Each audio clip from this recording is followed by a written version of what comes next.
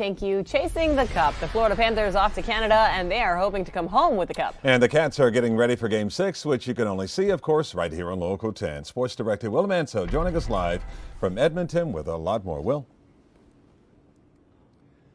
About an hour from now, the Panthers scheduled to arrive here in Edmonton to get ready for that Game 6. Not the position they thought they'd be in when they jumped out to a 3-0 lead in the Stanley Cup final, but it is the reality they face, and now the focus has to be finish the deal here in Edmonton. As for that departure from Fort Lauderdale today, they got on that flight around 1 o'clock local time back home in South Florida to take the close to 6-hour journey over here to Edmonton. Before they got on that plane, though, they were on the ice at the facility in Fort Lauderdale to kind of refocus on things. Look, the Panthers, Paul Maurice has said they're not going to panic. They're not feeling any pressure, but they understand they've got to get back to their style of playing hockey. And part of it is the way they closed out things in that Game 5 loss in Sunrise. They played much better in the third period. Things to learn from that Alexander Barkov, the captain, says they have to carry over to tomorrow's Game 6.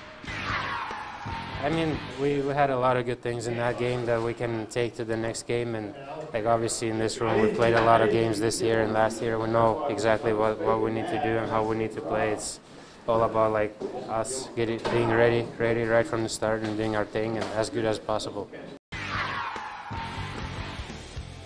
Hopefully that is tomorrow, and of course you can watch all the action right here on Local 10. Our Chasing the Cup special begins at 7:30. I'll be live here in Edmonton. Clay Ferrero and many others will be in Sunrise, bringing you all the festivities there, from the watch party to the hopeful celebration eventually. The game at 8 o'clock right here on Local 10 and ABC. Game 6 of the Stanley Cup final. We talk so much about history. It depends on the side of history the Panthers are going to be on.